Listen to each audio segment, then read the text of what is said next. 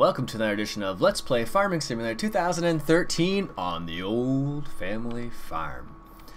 Alright, so we have got our canola ready. So last time we harvested our barley here, and it's been planted as corn, which means we have a new planter. Let me just come over here. We got the old Hassia planter. Where is it here? It's right in the corner over here. So we got the old Hassia planter right here, and that will plant corn and sugar beets, sorry, and it'll plant a couple like the other standard things, but that allows us to plant corn. So we went ahead and planted corn on that field because we didn't have any corn. However, we still have the corn header, so might as well use it. So let's hop into our combine and get him started. Alright, so I already had him running, getting ready to go there, just warming up the engine. And we set him on our way. Got his lovely red overalls on today. And we're going to hop into the farm all over here and get him to drive the course. Just stop him here. Don't want him to run into the combine. There we go. And where am I here? Also, there's one other change. Where is it? It's over this side. So I picked up a new mod, just testing it out. It's not 100% what I'm looking for, but it's pretty darn close. It's basically a bunker, as you can see, with a conveyor belt already built into it. Now the stupid thing is, it's not a placeable bunker. You can actually move it. So you hook it up to a tractor and move the bunker, which I think is a little silly. However, it does allow me to drive basically anything underneath it to pick it up. So it's basically like a regular bunker. So you can put corn, you can put wheat, barley, silage, I think. I'm not sure about mixed rations, but maybe mixed rations as well. Right now, I have manure in it. Not very much manure. Actually, it's quite a bit of manure. This doesn't look like very much. This thing holds 1,000 tons. So it holds quite a bit. So what I did is, off camera, I moved all my manure into that. So then I can just unload it as needed, basically. That also means that I might get a... I haven't picked one up yet, but I might get a solid manure spreader. I haven't picked one yet. I was testing some off camera to see which one might work well with the power of tractor we have, which isn't very powerful. Oh look, the corn decided to pop up. Sweet. So to get the only manure spreader that really is kind of like within the 100 horsepower range is, where are we here? Sowing machines, fertilizer. Here we are. This one kind of is. It says minimum requirement 100 horsepower plus, so it's kind of close, but I'm going to stay away from it because it does say 100 horsepower plus. This one only requires 65 horsepower, so I may pick up that one, but it is tiny. This one, it doesn't say how much horsepower you need to pull it, but I think 90 horsepower might be enough, but I'm not sure. It doesn't say. This one definitely I could do. This one's too big. This one's too big. So this is the only option I have other than this one right here. This one's really small. Tested it off camera. It works, functions properly and all that jazz, but it's really small. So I think it might be meant more for smaller maps, but it would do the job. And we know it works. This one we're not so sure about, so maybe in the future we'll do that. Also, no great demands. We're still on a pig great demand, believe it or not. Which is ridiculous, but I would have liked for it to change to anything else, but it hasn't yet, so that's fine. So we're gonna go ahead and harvest the canola over there, and I've decided I'm gonna go ahead and get more cows. Because they're making us the most money right now, basically, because of the milk run, basically. So what I'm going to do is I'm going to... Also, I picked up a couple other mods. This mod, I tried this. It's a placeable building. It's a huge building, but it's super cool. You actually have to open up the doors and turn on the lights and stuff, which is kind of cool. Anyways, did I pick up anything else that's interesting? No. So we're gonna go ahead and get a breeding facility for our cows. I don't know why we're in the sheep pen here. Likes to think we want to be here. Nope, that's good. Where are we here? That's the pigs. No, over here. That's how big the bunker is. We're gonna place it over here. Let's just rotate it here a little bit. And that should be far enough out of the way. Better make sure I have the pig one and not the sheep one. Cow breeding facility. Yeah, there we go. So let's rotate it. That's good. Actually, let's do it over here. Let's do it right in the corner over here. Then it's completely out of the way for sure. Make sure the door's facing the right direction. Actually, maybe right here. Yeah, right there. Because then it'll give us a chance to... There we go. And I know for a fact that when you only have 50 cows, that thing doesn't work very well. So I'm going to go ahead and buy another 50 cows. So we should have, based on how much we have right now, we should have more than enough. And this should keep our money rolling quite well. Should give us quite a bit. So that means that we can go ahead and give our cows a bit more of everything. So we still have enough.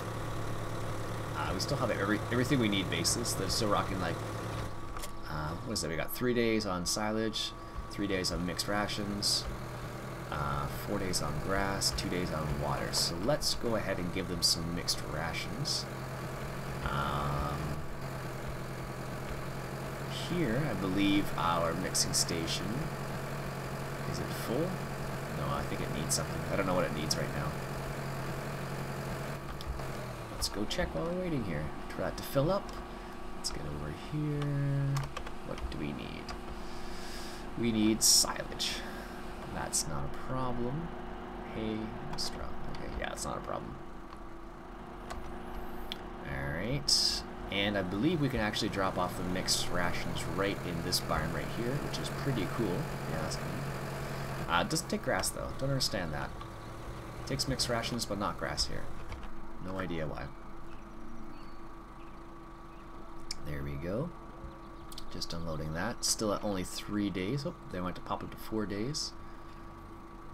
This is good. Maybe go to 5. No, not quite. Alright. So the reason why I decided to up the amount of cows is because they do give us quite a bit of money. They've been bringing in roughly about 10 to $25,000 a day. Actually, per the time the milkman comes. So we're gonna go ahead. I decided to up it just so we made some more money constantly. Now that does mean that we did have to drop quite a bit of money on the cows, $100,000 if I remember correctly. But they're gonna give that back to us in a couple days, basically, not even. At least that's my assumption. So our cows. There we go. And that should be, it's gonna be around 5 days, maybe 4 days still. Not quite 5 days apparently. Alright. And let's I think we have maybe 1 or 2 more loads to go. Whoa, whoa, whoa. Took that corner a little too sharp apparently. There we go. Apparently my driving today. Oof. There we go, like so. Let's go check on our combine. Apparently this guy was not on manual, he was on automatic, which is not good. Which is why our tractor is just sitting there. There we go. Good thing we checked on them. Alright. Our ford's full again. So I think the idea behind getting more cows is just so we have a constant flow of money coming in, because we haven't gotten back to our 1.4 million, which we started. I think it was 1.46 million we started off with. So I figured let's try and get as much money as we can from the cows, and that does mean we have to buy some more cows, which is fine. We're at 5 days on the mixed ration, so that should keep them busy for a while. And I also need to, let's go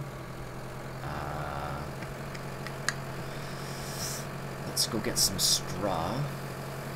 We can give that to the cows, and we can also give it to the breeding station there. I forgot about the gate again. I don't know why I always drive through it. I'm so thankful that the person who created this map didn't make that collidable, or else I would have run into that so many times. Alright, let's pick up some straw from over here.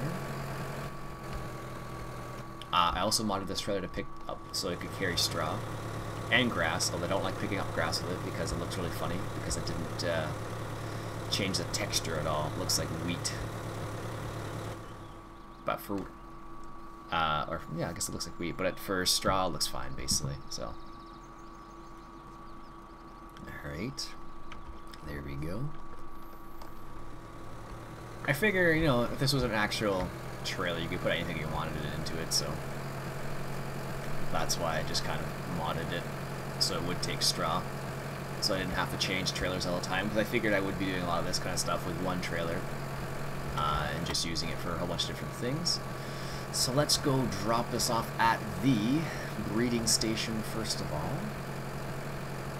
Apparently our cows can walk straight through our breeding station. There we go. So our breeding station's full of straw now, which is good. And I think that means that 21 hours to our next calf. So that means it's pretty quick because I have so many cows already. I think that's the weird thing about that. If you have a lot of cows, that thing seems to work a lot better than having only a few cows. I guess that makes sense if you're doing any kind of breeding with cattle anyways, but it's just kind of annoying. Just slightly annoying. There we go. Give the rest of the straw to our cows. And I have a feeling we're going to run into... Oh, is it going to be too much? Perfect. Just enough.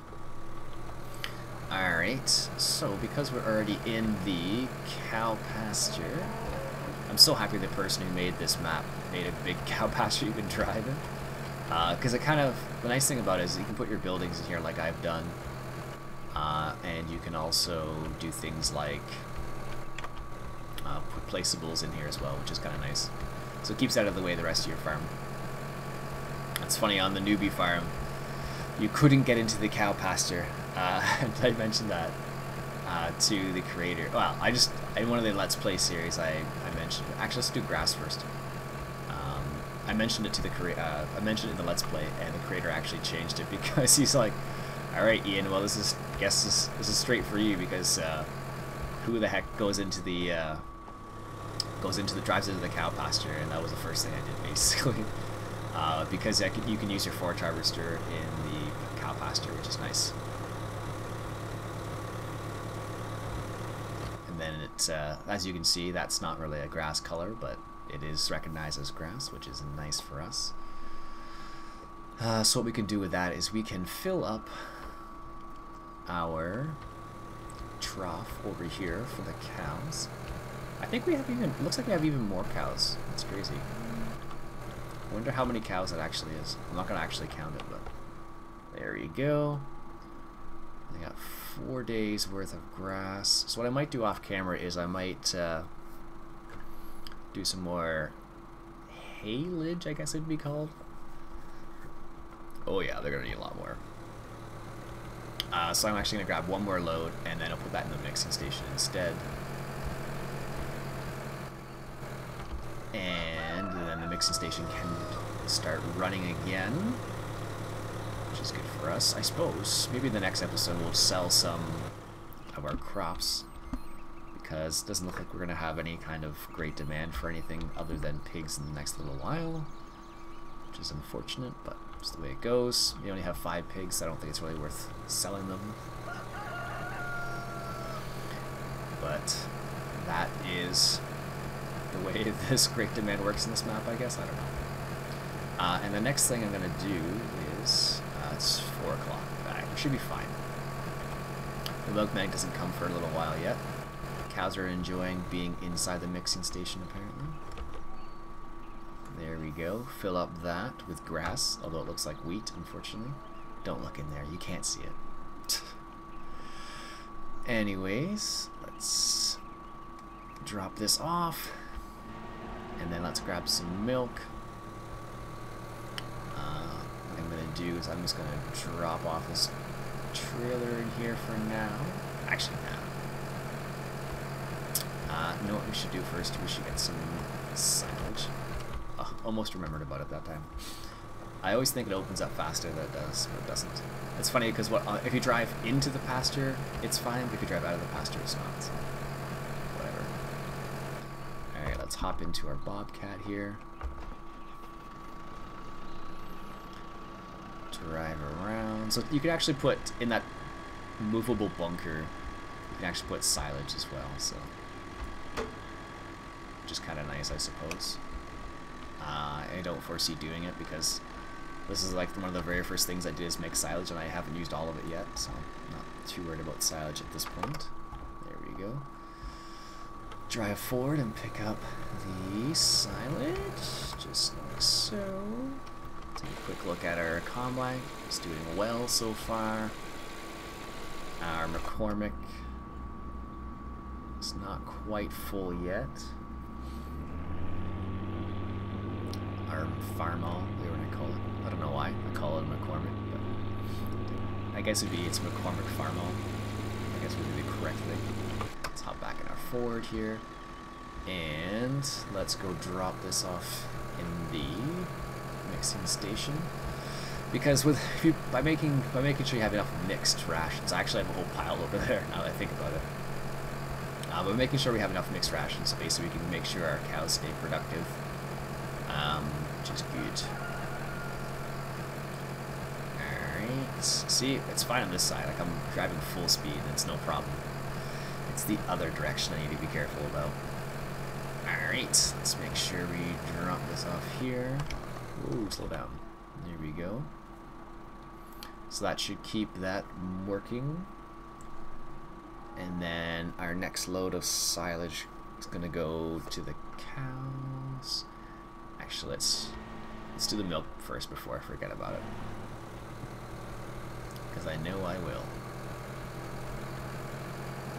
Let's just turn this off. He doesn't need to be on for that to work properly. There we go. Put 17 hours on this tractor apparently, which is quite a bit, considering I think it's only been a few days. Not even a few days on this map. If we were on the newbie farm, it would have been a lot longer. But that's kind of a nice addition, because it does make it a bit different. Because, for example, I've done more harvests, I think, on this map in the small amount of time I've played versus on the newbie farm. So it was a nice change. It made it a little bit more realistic in terms of made it a bit more realistic in terms of the growth times and whatnot. So we might as well give our cows some water, because this is full. We paid for the water, so I want to make sure we give them enough water. And also that means I can get milk with this too. There was another mod I picked up, but I haven't actually bought yet. But it is a pretty cool looking mod. There we go. This should probably empty the whole thing, because they only have 2 days worth of water, and I think they only use up to 4 days of water. Oh, it's getting awfully close. I might have... No, our pigs even have enough water. It's going to be close. Let's see what happens. Let's make sure our farm all just continues. There we go. Empty all of it, come on. Perfect. That was pretty close, actually. Alright, let's get some milk. I don't think we're going to eat all the milk. Let's go over here. Pick up some milk. Whoops. Wrong button. There we go. So we have 11,000 liters of milk. And I think the breeding station only takes about 4, so let's just take 5 to be sure. There we go. I guess we can always sell it in the long run, but... Alright. Oh, here, check this out. Gonna hook up the pipe here. Oh, it doesn't look right. Looks a bit weird. I think there's... How do you do it? Switch on, off. There we go. It's not actually gonna hook it up, though. Ah, well. Anyways, let's refill this. I think it only takes... I'm not sure. Let's go walk into it. Yeah, 4,000 liters. So, our next cow will be in 21 hours. And what we can do with the rest of this milk is we can go ahead and just sell it. It's not going to give us very much money, but I'm probably going to need this for water before I'm going to need it for milk. Not a big fan of selling my own milk when it's so close. Maybe if I was able to use a semi or something like that, I might do it a bit more, but well, I suppose I could use a semi, but kind of defeats the purpose of a small map. So let's go sell the milk, which is over there. Got lots of cows enjoying the cow pasture over there, which is good. Alright, so our corn will be the next harvest we're going to have. Actually, probably potatoes first and then corn. And what we'll probably do is we'll do a corn harvest, or a potato. I'll probably do the potato harvest off camera. It's not very exciting anymore. It's more painful than anything else, just because the way it works. Alright, let's drive in here. Do I have to be right in there? Yeah, it looks like I have to be a little bit closer. There we go. Got our fancy backup light here. There we go. Perfect. So our cow's running at 111%. Our breeding station is full of straw and of milk. So they're going to produce next 21 hours apparently. So it takes, I think it takes 5 days per calf, which is fine. So at least we have 100 cows, so that'll keep us producing milk. And by having the breeding station, at least it'll be a slow increase from then on, basically, which is nice instead of a crazy fast-paced. Going from 50 to 100 cows, I guess. Alright, I think our canola harvest is almost finished. Let's just put this over here, right away in the corner. Perfect. I suppose I could put a placeable mod right in this field. Not really using it.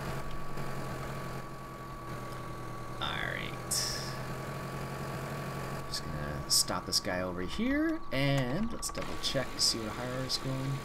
Not too bad. Almost finished. So what I'll do is I'll finish this harvest off camera, and I'll come back at you when the corn's ready. Anyways, my name's Ian Robson. This has been Farming Simulator 2013, and we have been on the old family farm. Talk to you guys later.